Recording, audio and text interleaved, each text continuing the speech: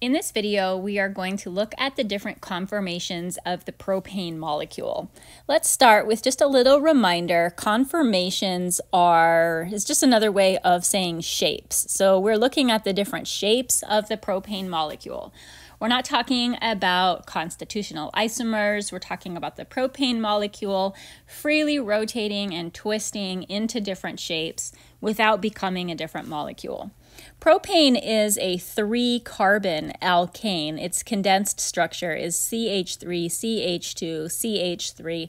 So this will be a little bit trickier than the conformations of ethane, which is what we looked at in the last 2 videos. Hopefully you still have your model kit handy, and I'm going to walk you through the process of building a propane model. So I want you to start by taking 2 carbon atoms of your model and connecting them with each other. We're just going to start with 2 carbon atoms in this particular orientation. So one on the left and one on the right. And then I want you to, you're probably going to need to manipulate this bond a little bit to get the carbon atoms lined up just right. I want you to add a hydrogen atom to your carbon on the left. And again, I want you to kind of twist it a bit so that the hydrogen, carbon, and carbon are all flat, parallel. You could set them down on your table and they would all lay flat on the table. So we want them to be all flat and parallel to your table. And then I want you to add your 3rd carbon in this position right here. So now you have 4 atoms, hydrogen, and 3 carbon atoms, and I want you to just kind of twist it and shape it so that all 4 of these atoms can lay down flat on the table. Now that you have it, once you have it twisted in that particular position, I want you to make sure that you don't twist this bond anymore. Make sure that this bond holds still. I want you to fill in the 2 hydrogens on the first 2 carbons that you worked with. When you fill them in, when you add these 2 hydrogens to your model, on the left-hand carbon, you're going to have both of your hydrogens pointing towards you or down. One of them will be sticking up and the other one will be sticking down into the table, so you won't be able to lay this flat anymore. And on your 2nd carbon, carbon number 2, the hydrogens will be up away from you. One of them will be sticking up away from the table and one will be sticking down as well. And then I want you to fill in 3 more hydrogens on this last, the 3rd carbon atom. And the direction, the orientation of the 3 hydrogens that you add to this carbon is not going to matter. It's only going to matter on these 2 carbons right here. So I'm just going to write H3 like that, and you can just plug those 3 hydrogens in and they can be pointing in any direction. It doesn't make a difference. So once you get this model built, we are now going to turn it into a Newman projection. And to turn it into a Newman projection, we are going to sight from the left to the right. And we're going to be sighting down this bond right here. So we're going to be standing here, looking at the molecule in this way. And when we sight down this bond, we're only going to focus on these 2 carbons. Whenever you're drawing a Newman projection, you can only focus on 2 of the carbons in the molecule. Of course, we're going to draw this 3rd carbon. It is part of the molecule, but the basic structure of the Newman projection, the 2 carbons that are featured in the Newman projection, they are represented by the 2 carbons that we are looking at when we are sighting from the side. So let me take you over to mole view, and we are going to look at this molecule in the 3-dimensional representation in mole view. So this should resemble the model that you built with your hydrogen and 3 carbons all in the same plane. And the green here representing the hydrogen atom, so I'm just kind of twisting it a little bit. Now remember, with your CH3, your hydrogens could be pointing in any direction because I told you that it didn't matter which way they were pointing. So what I want you to do is turn your model like this, the way that I'm turning it, so that you're sighting down those 2 carbon atoms that we're going to focus on when we draw the Newman projection. And when you have it lined up perfectly, this is what you should see. The 2 hydrogen atom or carbon atoms, number 1 and number 2, are going to be stacked right on top of each other.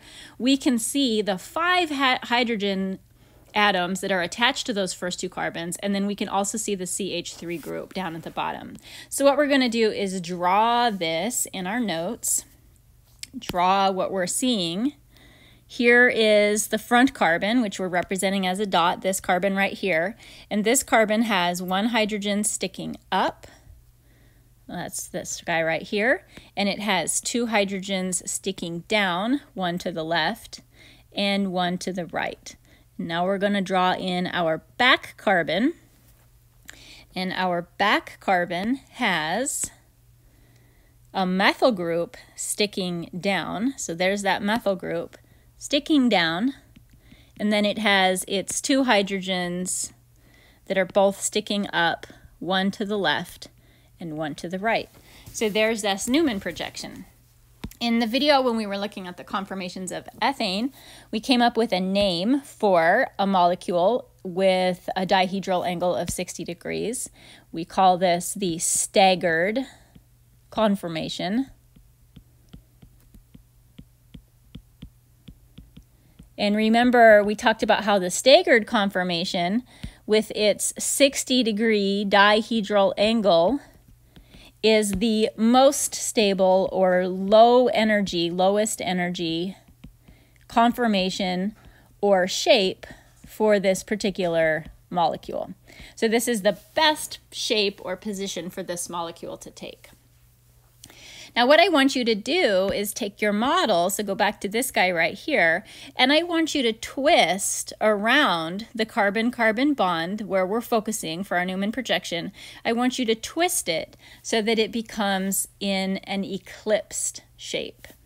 So you're going to take this model and you are just simply going to rotate this carbon-carbon bond 60 degrees, either clockwise or counterclockwise. It won't matter. And let's draw what you get when you do that rotation. Now, if you're feeling a little bit lost with this, you might want to go back and watch the video on the eclipsed conformation of ethane, because that's where we went over how to draw the other conformations. So in the eclipsed conformation, because we can't draw the atoms literally hiding one right behind the other, we offset the bonds to the back carbon. If we are only rotating the front carbon, or excuse me, only rotating the back carbon, the front carbon is going to keep all of its hydrogens pointing in the exact same position. And then you rotated the back carbon, so this CH3 group, you either rotated it counterclockwise or clockwise. This doesn't really matter which way you rotated it. Let's say you rotated it clockwise, so the CH3 group is now over there, the hydrogen is here, the other hydrogen is right here. You might be saying, oh, wait a minute, I actually drew something that looks different. I drew, let's say you drew this. Those two structures are exactly the same because we're still showing two hydrogens eclipsing each other, and we're showing a hydrogen and a methyl eclipsing each other. Or maybe you're saying, wait a minute, when I did this, I had my methyl in a totally different position. Like maybe you had your methyl up here. Again, this is all the same. All of these representations are showing the same thing. And if you physically take your piece of paper and turn your piece of paper, one way or another, you'll be able to turn your piece of paper so that it matches one of these structures. So let's talk again about this eclipsed structure. We talked about how in the eclipsed structure, the dihedral angle is 0 degrees, even though we don't draw it 0 degrees because we can't draw a 0-degree angle. This is the eclipsed conformation. This is the least stable and the highest energy conformation for any molecule. And we talked about the explanation behind the instability is this area, particularly this area right here, where we have what we call steric hindrance, which in a really simple explanation for steric hindrance is that we have atoms that are crowding each other.